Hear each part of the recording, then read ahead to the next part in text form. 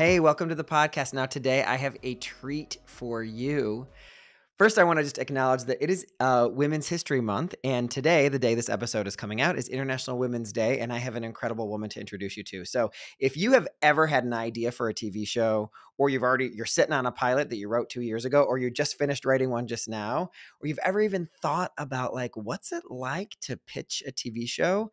Today's guest is going to walk you through that mysterious process. So Adrienne Rose White, she's an actress in her own right. She's in a movie coming out from Annapurna with Amy Adams. But we really focused our conversation around pitching television shows because she helps people, all kinds of content creators and even newbies to content creation, pitch their shows to studios, production companies, and to networks. And there's actually a very different approach you take with those different things, which I learned in this conversation today. And one of the things that I love about Adrienne is she is incredibly generous with what exactly happened for her and where you can have an expectation and where you need to throw your expectations out the window.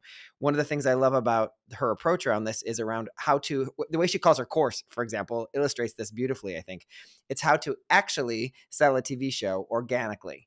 And so she really believes in the power of relationship and in the power of, creating a community that then becomes what helps to lift off your project. Now, that can sound like, yeah, you talk about that all the time, Brian, but in today's conversation, we're talking about, again, that backstage pass to getting a TV actually made. So how is the sausage made? How do you go from I have an idea to getting a yes from Netflix or from Paramount? And Adrienne's been through this process on her own multiple times, selling quite a few shows, and then with some of her clients as well. So let's not take up any more time. Let's jump right in so we all can get better at this skill. And hey, wait, if you're never going to pitch a TV show, you're still going to learn a lot from this episode because Adrienne walks us through the key steps to take when you're building a relationship.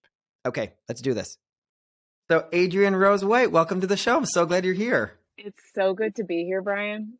I'm looking forward to this. Really, me too. We've known each other for a long time. I try to think about when we met because I think you were one of my clients or one of the people when I was doing a group coaching program a while ago. But I'm coming up on my 13-year anniversary in LA. It's coming up in April, and I think that the time that I was doing that was probably 8 or 9 years ago. Is that? I just had my 10-year LA anniversary in January. Okay. So that feels, and I feel like I wasn't getting my shit together until about at least a year in. So might have been around that. At least 9 years, maybe 8 or 9. Yeah. Got it. And Adrienne, when I knew you, you were an actress, and also you had this writing thing going on. And then it from the outside world, just oh my gosh, Adrienne Wright, it just all took off for her. And we know on the outside, that's what it looks like. Oh, she's suddenly a 10 with everything she's doing, right? We know on the inside, there was a lot more work to how it all came to be. And I know a lot of people who are listening today, they're either actors who are thinking about writing or they're writers who are thinking about pitching, or they just want to know more about what it is to pitch a television show. They've got their idea that they're sitting on, or they just are interested in how the sausage is made, right? So I would love for you to get us started before we get too deep into that. Tell us a little bit more about your story of how it all came to be that this is what you know how to do now and something that you're continually doing. This is the thing that you do. Can you walk us through a little bit of your story then? Yeah, absolutely. And just to ask, how far back do you want me to go? Because I can do the from Chesterfield, Missouri version, or I could do the from LA version. I think you should give us why don't you give us a little hybrid? Will you give us a little hybrid just to how, and kind of with the blinders on around writing, how did writing emerge? I think that would be a good way to walk through it, and maybe this is the first time you've thought through the story, which will even be more exciting to the listeners. Okay, I got you. So yeah. I grew up in Chesterfield, Missouri, almost as exciting as it sounds. And went to college on the East Coast. And after that, I felt like I'd spent my whole life living focused on academics. I was very academically oriented, very achievement oriented.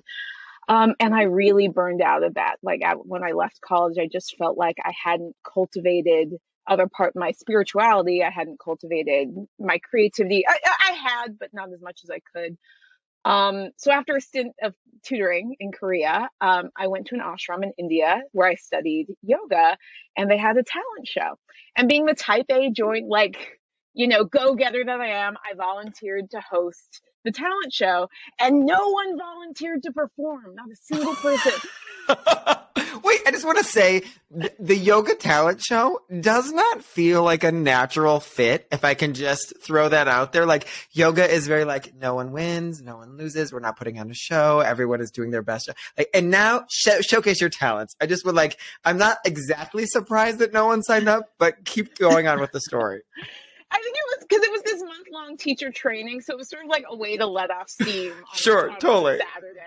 Yeah. But so no one volunteered. One person volunteered. And so all week, everyone's like reading the Bhagavad Gita and like waking up at 4 a.m. and chanting. And I'm like, what are we going to do about this talent show? And so finally the night before, because no one's going to perform except for one person, I wrote a monologue. Called Let Your Hair Down.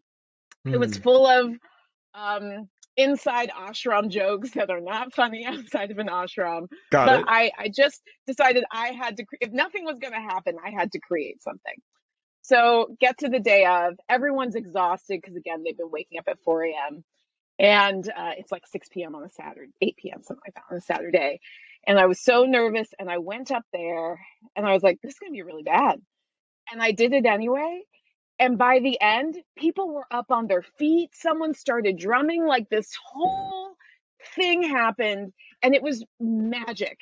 And so I introduced the one act I had and walked off stage and then got bum rushed by 20 people who all now wanted to do their talents. Wow. But none of them were ready. So I started like making up little skits and bits between each act so that the next act could be ready. And it was engaging the audience and engaging the other performers. And I realized I felt like my best, most present self and not worried about the past and not worried about the future when I was performing and of service to others. And writing was a big part of that because writing, it's funny, I didn't think about this until you asked that question, but writing was the way I was able to show up and get that ball rolling to be able to create this space to invite more people.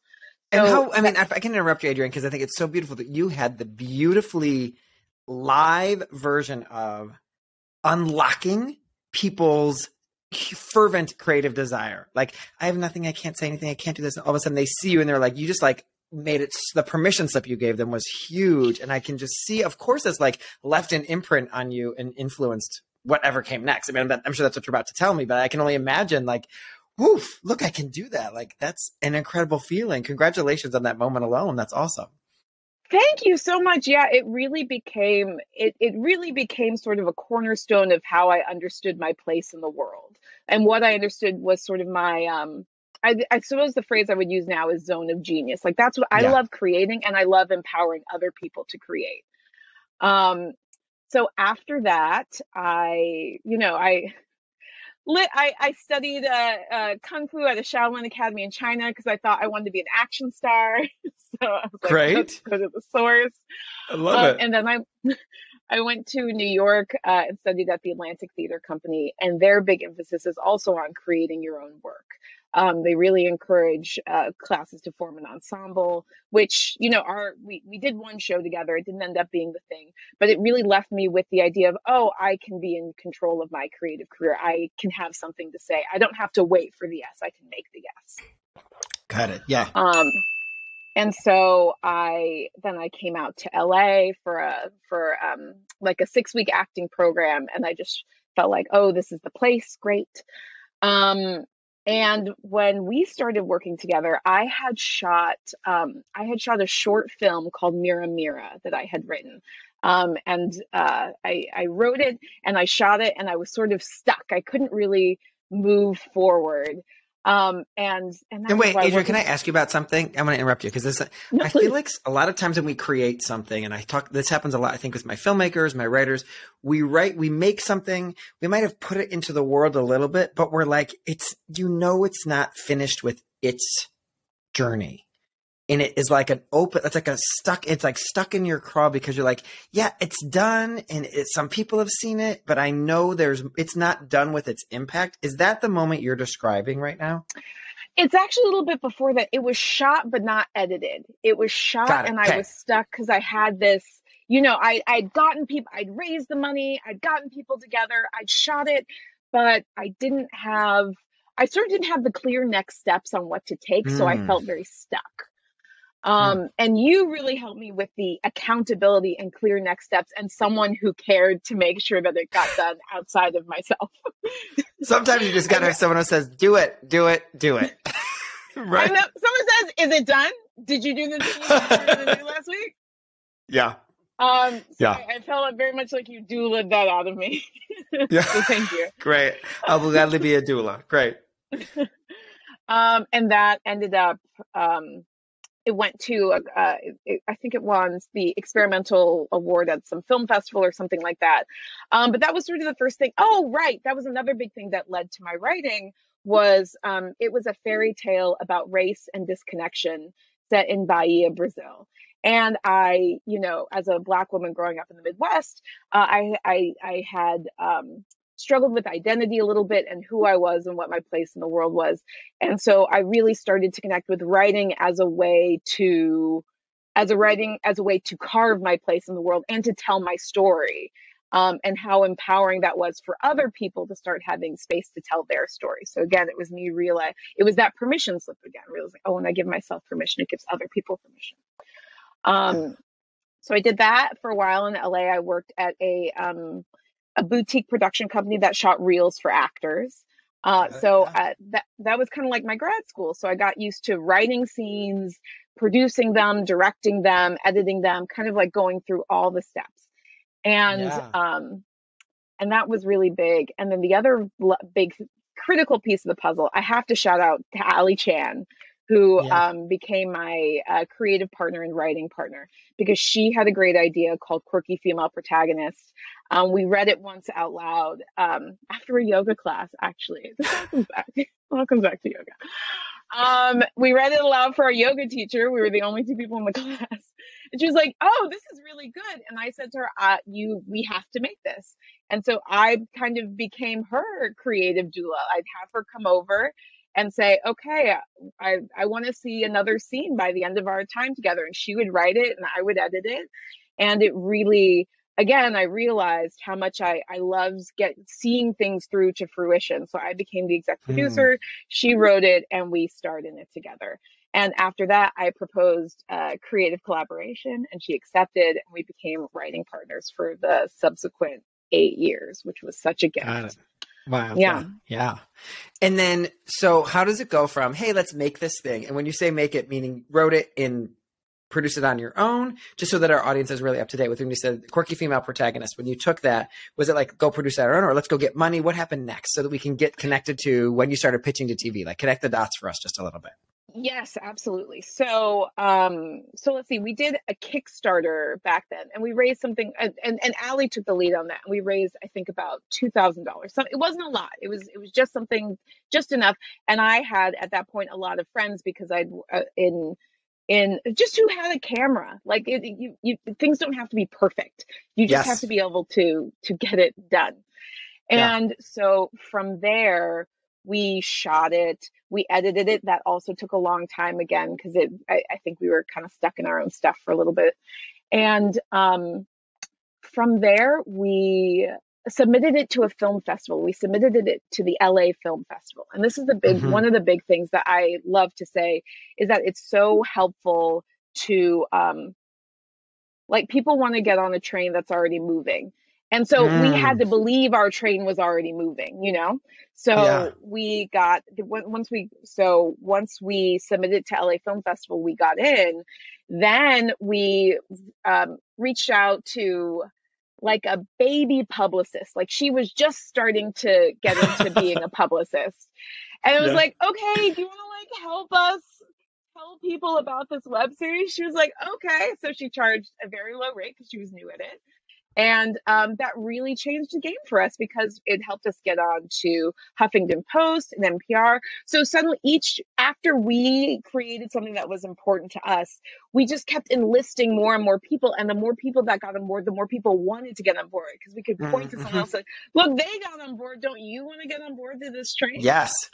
Yes. And so at the LA Film Festival, we met. I think festivals are a great place to start meeting people. So we ended up meeting someone who was at Lakeshore Entertainment. They do the Underworld movies. And I think we barely talked about the project. It was really, we like danced together. We chatted, like we had a great time. She was like, I really like you guys. I think you should meet my boss. And so that led to our first general meeting. So general, where you're just getting Mm. to know each other and we got to know what Lakeshore was trying to build. They got to know our voice and who we were. But so when they were ready, they were saying, oh, we're going to step into TV. We want to produce a TV show. What do you have? They knew our voice already and came to us and say, hey, do you have a TV pitch? Brian, we did not have a TV pitch at the time that they asked us that question. I want to be very clear about that. That was a very busy week of putting together a full TV pitch. Got it. Yes. But that led to us optioning our first TV show. Got it was a lot of, again, being able to show up as ourselves and knowing what our voice was and what we were about. And that started attracting opportunities to us that were right for us. Or at least right for that moment too, because that show didn't end up getting made. And that was really disappointing. But out of that show not getting made, we actually got an idea for an even bigger show. And that's the show that sold to CBS. So each valley led to another peak. And that was another big part of the writing process for us. And Adrienne, realizing that we could take just to finish this last thought, I'm sorry. That the things that were our greatest obstacles turn into the stories that we can tell and turn into our greatest strengths. That's another big thing I believe in. That is beautiful. And that must be probably what you're talking to people about whenever you're helping them talk about their own pitches is, are you really talking about what's real to you? Or is this just some idea that has nothing to, like, if it's not clear to you, it's not real for you. And what I'm hearing you say though, also, and I think everyone needs to hear this, is so beautifully articulated. People want to get on a moving train.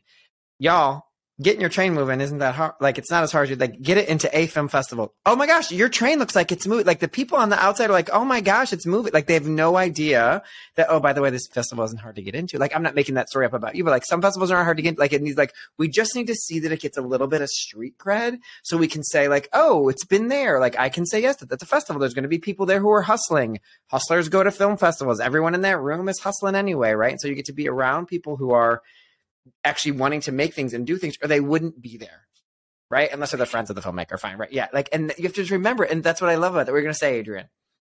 I was just going to say, this just hits on one of my close friends works at, I'm not sure what I'm allowed to say, so I'll just say a big studio. Okay. And great.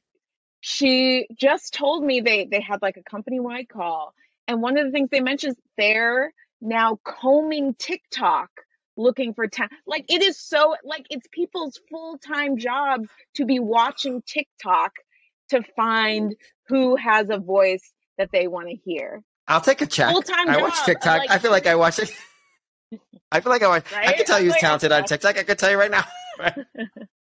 So, okay. I think they have to do all these things, has to be perfect. It's like, babe, make a TikTok and show up and like really put your voice out there. It's so much more accessible even than when I first started. Yeah. Yeah. And what I'm hearing, Adrienne, though, because I think a lot of people might hear that and go, oh my God, I don't want to become a TikTok star, which is what someone might hear. And what you're actually saying is you don't have to be a TikTok star. You just have to get it started. When get it started, don't get it perfect is something that I always say that one of my coaches taught me is like progress, not perfection, progress over for perfection. And I hear you saying that. And then also what I love this, and I want to underline this for everyone listening again, is that our show, they picked up our show and that didn't happen. The CBS show didn't happen. Then we thought of another idea. But what happened is that one that didn't get picked up was street cred. Hey, I pitched a show to this channel. It didn't happen. And the business knows, oh yeah, TV shows don't happen all the time. Like, of course, like, but that's as far as you got. Like, we know this is like so normal, but now you've been through, like, it just gives you a little bit of like qualification to, oh yeah, you know the ropes. Like, you've been here, but like you've sold something to them and they didn't do it. Me too. I've sold 15 things and they did only one of the 50, right? Like, the normalcy of this business doesn't mean every effort you put in equals an equal action back. I think the business understands that more than sometimes the creators inside of it do. Like, we expect that this, everyone knows it's a hard business. Everyone knows that, like, I want to say hard. I don't like to apply the word hard to it, but like, everyone knows that the business is about trying, seeing if it works, trying, see if it works, try this, try this, try this. Like, it's going to be that is part of it. And that you're saying, yeah, in the ability to track your almost, is such a great way to get the next one right. And so then, Adrienne, so at that point, you've pitched a bunch of other shows. Can you give us just a little bit of input into, since you teach people how to do this? Like, what has this taught you? Like, what is the big takeaway that you have from being through this process? So many times, I would say. So there's a lot to say at the end of that question, but what if you were like, what has it taught Adrienne Rose White personally, like about yourself even? Oh, okay. I think it's taught me, and I know that I said this before, but I'm just going to give a very specific example of this now, that the thing that I think is the obstacle is generally going to be either the answer or my superpower. Like whatever I think is the thing holding it up is actually not holding it up. It's actually the best part. So I'm going to give you an example. Yeah. So I was pitching another show to CBS last fall. And I took my dog out for a walk right before. I was like, let me get my dog settled. Let me get everything settled. Let me get in prime Adrienne space. It was a Zoom pitch. I take this dog outside, and for some reason, he has a problem pooping. He can't finish, or he's stuck. Yeah. I won't get too graphic, but I was like, I have a pitch and you gotta figure this out, Bo. I gotta go. He's like, I gotta go too. I can't help with this. So I bring him back inside. I end up laying a pee pad under my desk. And I'm just at the beginning of this call, I'm like, my dog is shitting under my desk. And I was like, but it's so funny because I think that could have been something that distracted me or really threw me off or felt weird. And I was like, oh no, this is the obstacle that is supposed to charge me in and make me deliver. And I'll tell you, if that wasn't one of the best pitches I've ever done, because I was so stressed before, oh my God, what am I gonna do about this dog? I can't leave, I can't do this, I can't do that. I don't know. I was like, let's just accept that this is happening and that it's gonna make this pitch better. And we got the call the next day that it sold. So that is amazing.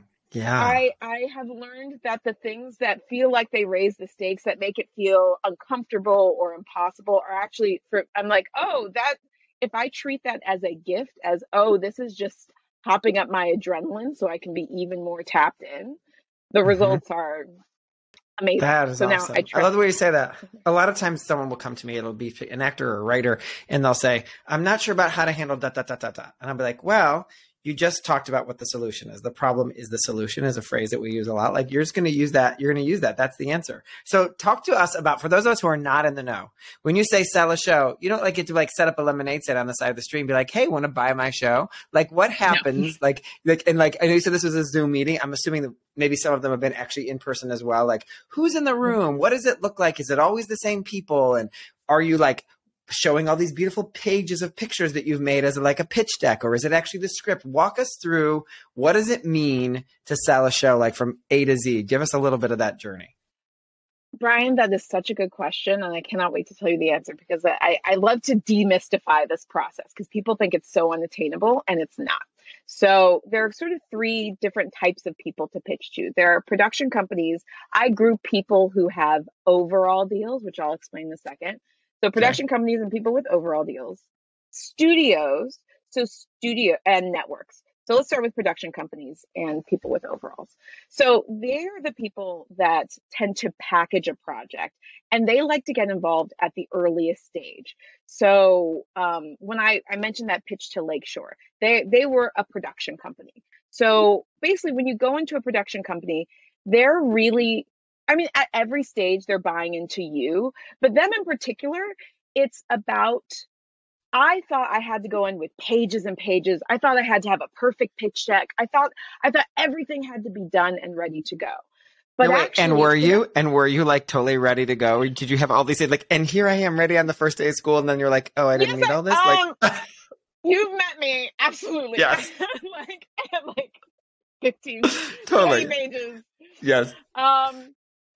We end up having, I'll talk about Lakeshore specifically. We ended up having this 2-hour conversation because they liked us and they liked the core of the idea, but they had their own ideas about what they what they were interested in, what they wanted it to be. So at the production company stage, it was a lot more collaborative than I realized. And like, I didn't have to come in with the perfect finished product. I needed to come in with the inspiration and, and follow up ideas, but enough to like spitball together and together find what we could do and what was exciting for everyone in the room. And Adrienne, I'm also, you also had to show up with a willingness to be like, my answer is not the final answer, or like my vision is not the final, like a willingness to like, it's not so precious to me that I can't listen to what else the people at the production company want to offer. So that can be tricky for people who, this is my personal story and I have to tell it this way and right. Yeah.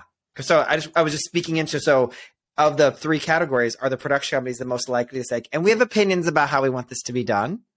Yeah. I mean, I won't lie to you, Brian. Everybody does. Got opinions about how it was done. But I do think they're the ground floor people. They're the people I find, because obviously a lot of times you want to get a sale, so you come to them and you want them on board. But you also need to see, like, do we vibe? Do we have a similar vision for what we want this to be? So I consider it's a dance. It's not like I'm doing this and get on board nothing. But it's also like it's also not I have to do everything you say because you're right. It's like, okay, we're two different. It's almost like a date, It's like, okay, we have two different ideas of what we want. Do our ideas align enough that we want to keep doing this? Got it. Yeah. So yeah, so the most important thing at the production company stage is knowing what the core of your idea is and that you can communicate that core effectively so you can find out if they're on board with that, because you can build from there if you know what's at the center of it. So, okay, now people with overalls, I love people with overalls. So I'll tell you, an overall deal is where a network or a studio has paid someone up front and their job is now to bring the studio or network ideas for a fixed amount of time.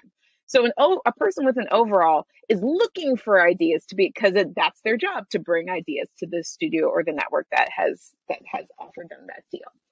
So that's why my first set, like, two of the projects I've sold were through people. Like, I pitched it to the person with the overall, sort of a very soft, loose pitch, got them on board, saw what our vision was together, built something out a little more fully, and then from there pitched to a studio.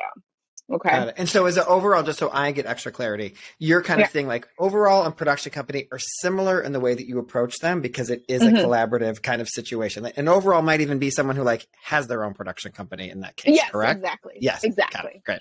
And production companies, again, why would you go to a production company? Because they have relationships with the studio or network. The goal is the network, and all these other things are like people who have relationships and can build it out so that you get to that network sale. Got it. Okay, so production company. Next is a studio. So the studio, they're the people who will actually make the show. And the network, they're the people who will distribute the show. So a lot of people get a little bit confused because there's CBS Studio. So they're the CBS Studio, for example, would be the one filming the project. But CBS Network is the one who puts it on TV. Like when you watch TV, you're watching CBS Network. Right. Does that make sense, Brian? It does, but I want you to talk about it a little bit more. Because are you saying that CBS Studios has money to say we like your pitch and CBS Network has money to say we like your pitch? Two separate things that could one green light and not the other? That's a really great question. So generally, especially for a first-time project, you get what's called an if-come deal. So which means I like to explain it as, if you get the network on board, then the money is coming. So at the studio stage, that's where you get the contract that says, okay, when a network's on board, you get paid $100,000 to deliver the first pilot script, and you'll get $5,000 per episode as an executive producer, and $10,000 per episode as the writer, and all at the studio stage. That's when you get that contractual breakdown of what you will get paid, but you don't actually get paid. But they're saying we'll pay it once you get the network on. So then then the network. So by the time you're pitching to the network, you already know the deal terms. So once it sells to the network, then the studio the network pays the studio, and then the studio pays you. Mm-hmm. And some more questions. Yeah, when I have some more questions, that's super interesting. So it's kind of like a test deal when you're an actor. Because I can remember I tested at ABC. We had this whole deal of like, if this show goes, you have to be this person. This is how much you're going to get paid every episode. Blah, blah, blah, blah. I remember like that was like so different, but a little similar. But is CBS its own entity, meaning like, hey, we love this Adrienne show. We're going to like let's put this thing together. Let's put it up. Or do they have to go, hey, CBS, we're just checking in with you. We have the show we might want to do. Do we need to talk to them? Do they have to talk to each other before CBS can greenlight a thing? Great. I love it. Oh, green light. Great. So the studio will give you the if-come deal based on believing that they'll find the network to put it on. So, and it's another great question because in the past in Hollywood, you might see something shot by CBS Studio, but then distributed by NBC Network. Yeah. Like there would be a lot more of that crossover. Right now, it's a time of a lot of vertical integration. So the expression I hear used a lot is walled gardens. So CBS is owned by Viacom. So at this point, if someone were to get CBS Studio on board, they would not even probably, almost definitely stick to a network inside the Viacom family of companies. So you don't get to go as many places as in the past right now at this moment in the industry. Yeah. Got it. And when you're doing these pitches, I don't want to cut you off, so you can cut me off if I want to. Who are you talking to? Who are these people? Who is it I get the production company, like maybe it's the owner or it's the person how to develop. Like, who are the people in this? Who's populating this situation? Yeah. So at the production company, a lot of times the first time you pitch to might be even a lower level exec. Sometimes it's the head of the company. My course is called How to Actually Sell a TV Show Organically, because I'm a big believer in finding the organic connections. So a lot of times that first pitch it's not really a pitch. It's a coffee date. It's something very low key between two people where I get to talk about what I'm excited about and they get excited. So that by the time I'm actually pitching to the production company, I am pitching to the boss, because whoever I've talked to already, we had that organic thing, and I gave them the clear nugget that they could take to their boss, so that they're already excited by the time I come into the room. Well, and then you get to walk into the room all hot and confident and like certain, because it's already been like vetted enough for you to be there, is what I'm also hearing. Like I'm imagining that, this is like the way you want to be able to magically show up, not magically, but like for you, like the magic that gets to happen when you're wanted, or that room is excited to meet you. Exactly. Because that's why I'm a big believer in finding aligned partners, because you want to find the people that you get to both be excited about this project. Exactly. And so the more clearly you can communicate it, so someone can say right away, oh yeah, that's for me, or oh, that sounds cool, but that's not for me. When you know that, then you're not coming into this cold room with unclear premises. Like everyone's on the same page from jump. And I think that just smooths the road for everybody. So you might pitch to, so you're probably pitching to like, maybe a head of development, maybe an executive of some kind. It's usually the first pitch is like maybe one person, maybe two people. By the time, so that's with the production company. Then you go to the studio. So that's a little bit different. I would say your team from the production company is now with you in the room. They're probably not saying a whole lot, but they're there. But now you're pitching to maybe 3 or 4 people who are executives at the studio. Okay. So it's a fuller room at this point. Now, once you get... Wait, what are you wearing? Like, what's the vibe of the clothes? Are we giving business casual? Like, is this a conference room? Like, I want to really set the scene. Okay. So I pitch as an actor also. So I generally write a role for myself in what I'm pitching. So when I show up, I'm not in costume, to be clear. Don't show up in a doctor's outfit. Pitch a doctor's this audience is way too advanced to ever do that, but I'm glad you put the warning in there. Like, in case it's someone's first time listening to this podcast, don't do that. Yes. But I do tend to dress in a way that evokes the character that I've written in there for myself. Because the idea is also to be, I want them to watch that pitch and be like, I can't imagine anyone else being that character. Like, it has to be her. So I try to dress in a way that evokes that without being, like the intersection of me and that character. Got it. What are the people on the other side of the table wearing? Are they wearing business clothes? Yeah, but they're wearing LA business clothes. Right, exactly. Okay. Yeah. I Yeah. get it. So you Yeah. don't need to show up in like a suit and Yeah. unless if that's who you are, then absolutely do that because you do need to show up as you are. But I would say and I think this is similar to like when you're going to meet an agent in person who you're thinking about being your agent, you don't dress in like the perfect way, that dress as you dress so that they can get to know you and see if this is really a fit. Correct. Yeah. Because that's what's compelling is your authentic self, your authentic story. So be that. Right. And so then by the time you get to the network, so now you got whoever was your executive from the studio and maybe one other executive. And now all those producers from the production company are all there now too. And now at the network, you're probably talking to like somewhere between 4 and 6 people. Like it could be one, but it's probably more. So by this time, I lost count, but it's probably like 15 people in the room. And they're all in the room, and you're the main talker. And you're the main talker, yeah. And if you're pitching with, generally, because again, this is so much about relationships. So probably the studio already has a relationship with this network. So very likely the studio person is going to introduce, and then they'll introduce your producing partner. And then the producing partner will be like, we met this way. And, she knocked my socks off with blah, blah, blah. And then it'll be like, it's this sort of build because again, it's this chain of relationships. You kind of go through the chain.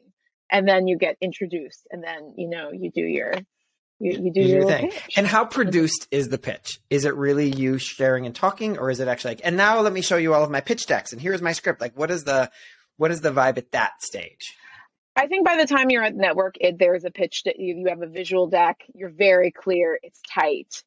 By that time you need to be very clear on what you're doing, and you're selling them on a show. You're really selling them on a show at this point.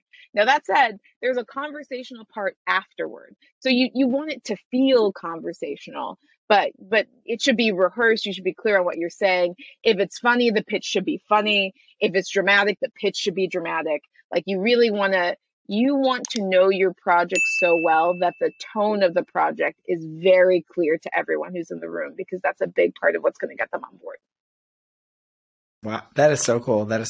And so just in the way you described it, is it it's not always a 1, 2, 3, right? You could start with the network, or you could start with the product. You could start with the production. You could start with the studio, depending on where your relationship or who you met is. Cause you said it's about organic.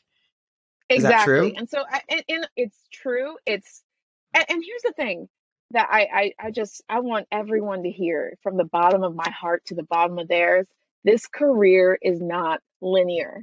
Like I think people get in this idea of there's a certain path to follow. I need to be a staff writer first. Oh, I have to start with a production company. If I had believed any of that, I would never have sold my first show, because the way I did it was completely different from how people talk about it, but it was the way that was authentic to me. So it's very much about what is authentic to you, who is in your circle already, how do you approach things? And like you can find your own path from there instead of feeling like you have to follow these set steps.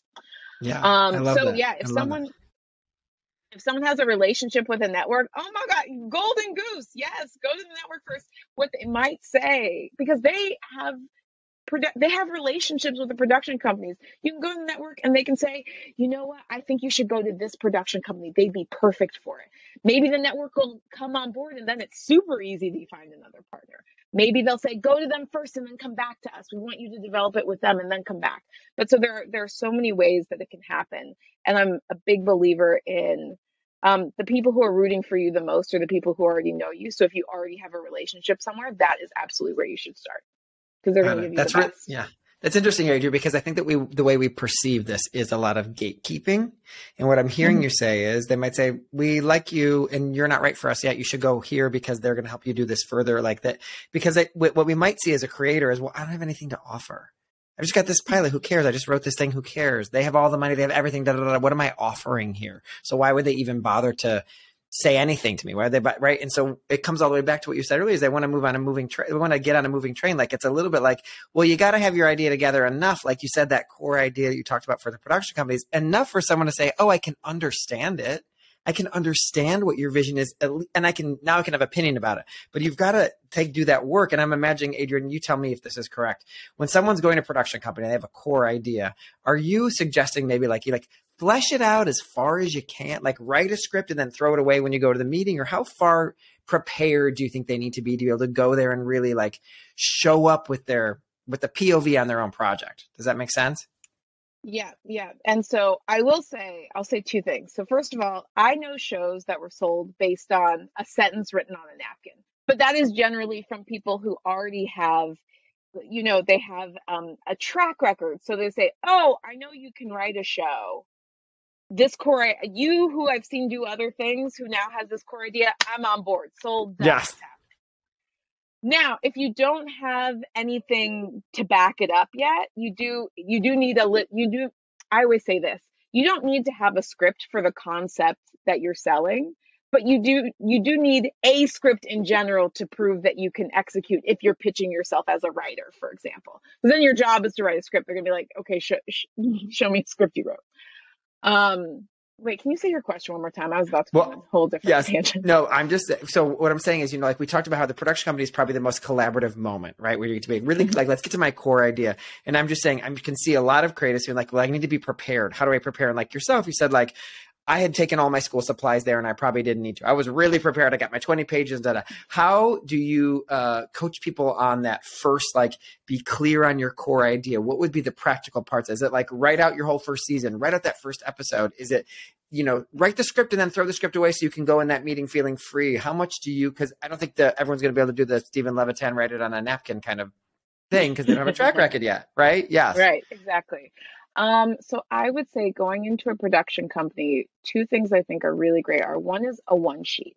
So a one sheet is just a one-page document that has, a log line, the premise, main character, where you see the show going, like just really clear, like something gripping, but really specific. And usually that's helpful for even getting that first meeting with a production company, because then they clearly know what your idea is. Yeah. And so then let's say you make that one sheet, and I could give you a formula for a one sheet, but I always come back to how this career is not linear and like make something different. And who knows? Lena Dunham, I don't know if people have seen the one sheet for girls. But it's interesting because she doesn't list a single name on there, but it's very much about this tone and this vibe and what she's seen missing from the marketplace and what people are craving. And that's another big thing. Like executives are always looking for, like, how do I know there's an audience for this? So if you can concisely communicate what the idea is and who the audience is for it, that helps get the meeting. I mean, that's what executives are really looking for. And that's, if you're meeting with a lower level executive, that's what they're going to use to pitch to the boss. So if you're clear on that, you got it. That's the most essential thing. Do that homework. Take that and run to the bank with it. Yeah, that's great homework. Yeah. And then for a pitch, so let's say you got the meeting, you're in the pitch meeting. What do you need? Let's see. I usually start with like like an introduction, like kind of how I decided to tell this story, like what authentic inspiration from my life drew me to telling this story. Into let's see, I'll talk a little bit about the maybe max 5 people hear me, less is more. It is hard to follow a story. If you got 12 people in the story, ain't nobody following it. 5 max. Got it. Maybe the 5 main characters, kind of what their relationship dynamic is, into maybe the plot of the pilot episode. Again, in a couple of paragraphs, like succinct, clear. Yes. And then kind of like and you say this at the beginning, but coming back to the why us, why now, and why does the world need this show? Who's the audience for that show? And then kind of, where we see the characters going long-term in the future, like we call that story areas. So now that we've in this pilot set up this engine of what the problem is or what we're dealing with, where are kind of the highlights of where we're going to go from there. Got it. And then so I think if you hit those points in your initial production company pitch, you really have what you need for them to know if it's something they want to get on board with.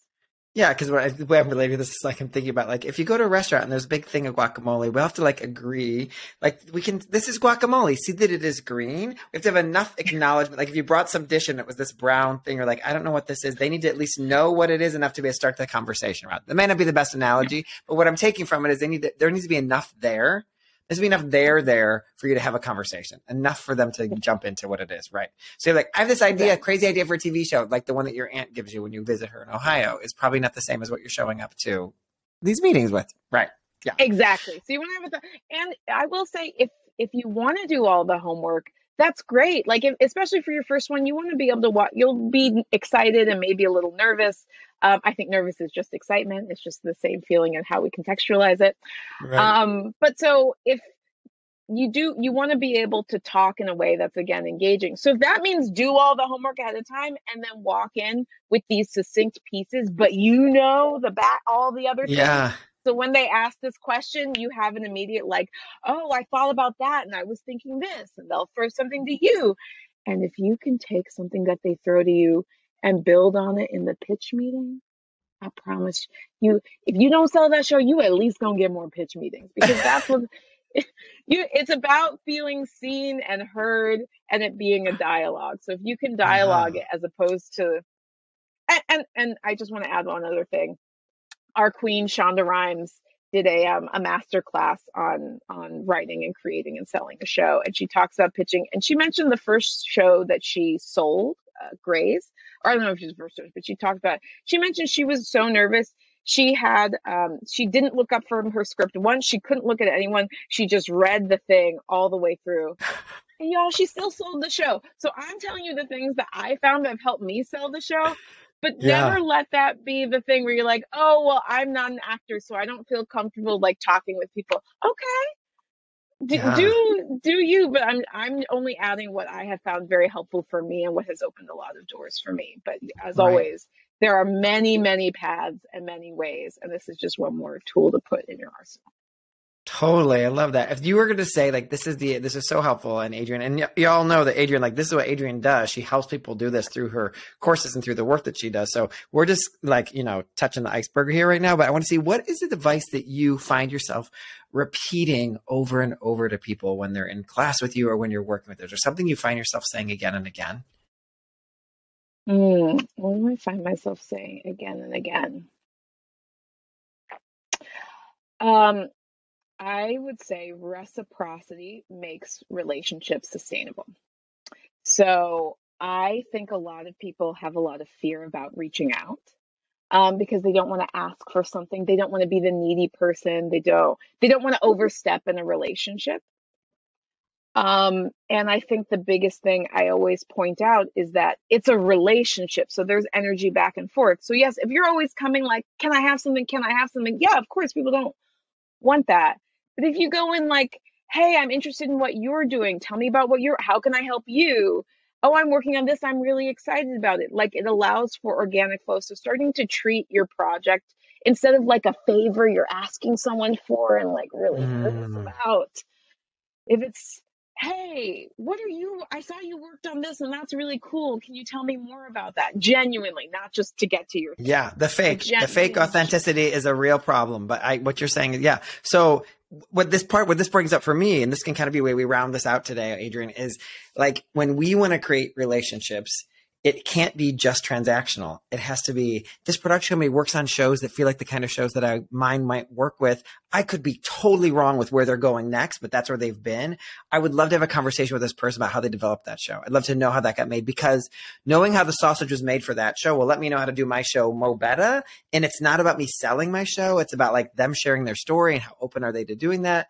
And so I'm imagining inside of your course and the way that you work with people, you're helping them like open those doors and go through all the gatekeeping and everything. But I just really want to underline, what's the big surprise here? Brian Brick's character, we're talking once again about relationships and humanity being the fuel that makes it all happen. It's not a surprise to me, which is why you're the perfect guest for today, Adrienne. I'm so delighted that you were here. And Brian, just before we round out, I have to say, I can trace, you were one of the guiding lights that helped me get where I am. I can't say this strongly enough. I remember when you first taught me that, if you want to get something done, put it in your calendar. If you want to, I remember you were talking about setting timers, like, if you were bringing a date home and your house is messy and you're like, oh shit, they're here in 30 minutes. You can get that room clean in 30 minutes. If you give her 30 hours, you're never going to. Yeah, exactly. And so that became one of the one of the core principles I've had is like set a timer. If this is important, put time aside and work on it. And, I have this digital community called In the Flow, and we have writing sprints. And I'm a big believer in writing sprints because the only thing you have to do during that time, you can't stop writing. You can write, I hate this, I don't know what to write next, I don't recommend that, but you can do that. But the one rule is that during that time, you have to keep writing. And I can, again, trace that back to you of like setting aside that time, getting out of your own way, having community around that. So I have been just the biggest devotee over the years, and I wouldn't have finished that film if it hadn't been for you. I don't think I would have met Allie. I don't think Quirky Female Protagonist would have happened if I hadn't met you. So I can really trace back a lot of my trajectory to you laying a great foundation of how to show up for myself and manage my time and build community. So I just want to thank you so much. Adrienne, I was not expecting this. If you're looking at this on YouTube, y'all can see me blushing. Thank you. So Adrienne, I just, so you know, I've been watching you, just a little shout out, one more shout out to Adrienne. That is, you know, I've been watching your star just ascend since I've met you. And I know that stars don't ascend just because the earth's turning, but it's because you're also putting in work to match what the earth is doing, what the universe is doing. And so it has been such a joy, and to hear that back it really means the world to me to know that I had some little voice in there somewhere. So thank you. So Adrienne, I know people right now are probably jumping out of their skin to know how they can work with you, how they can learn more about it, how they can get in the flow.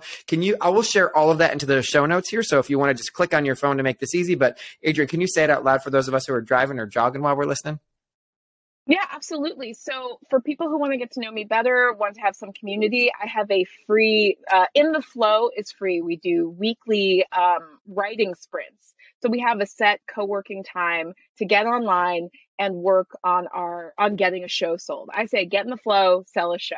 So I alternate each week. One week I'll focus on one part on the creative side of development. So I'll work on, a pitch I'm writing or something on a deck I'm working on. And I will share personally what I'm working on this week and what happened last week. So you're getting the inside scoop of what's happening with someone actually working in the industry right now and what I'm seeing.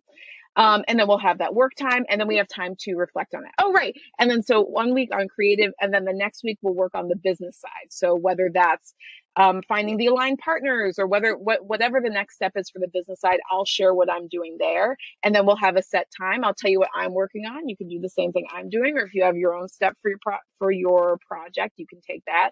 But you'll have it in community. And I'll tell you, there is nothing like being around other people who are working to make you just be focused for that set amount of time. So I wanted some place that was free that anyone could come and get their shit done. Come get your shit done. Wait, wait, just so y'all know, get in on this before she starts charging, because that is so valuable. I'm like agog and aghast that Adrienne's bringing all this expertise to this. So if you're listening and you're thinking about pitching a show, go. I cannot. Where can they sign up? So they can sign up if you come to my Instagram at something truly brilliant, all one word for Instagram, and then at Adrienne Rose White is my personal. Y'all can follow me there too if you want. Right. But so then the big thing I'm really that I just reshot, Brian, I'm so excited about is the actual course, how to actually sell a TV show organically. So that is relaunching May 1st. So if you are ready to actually have a container and instruction around getting your pitch done and getting your show sold to aligned partners, I encourage you to come through. I've helped. I remember when I first mentees, after 8 weeks of working with her, she sold to Netflix and Paramount. So I'm very big on how do you go from the idea to get it sold. So if you're ready to take that next step, I highly encourage you to come to how to actually sell a TV show organically.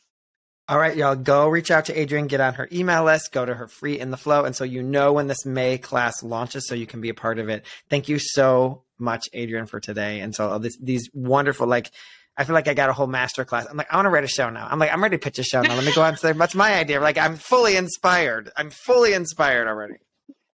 Brian, I would be thrilled to help you put a show together to pitch. That would be my greatest joy. So let's talk. We'll keep talking. We'll talk. Great. All right, y'all. We'll see you next time. Thank you so much.